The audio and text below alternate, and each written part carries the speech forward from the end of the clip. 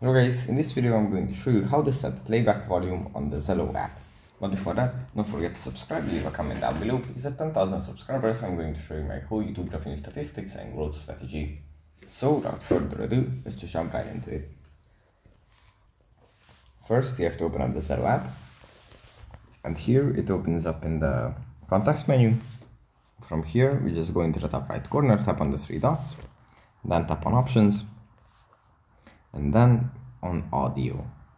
Here we have a playback amplifier which we can turn on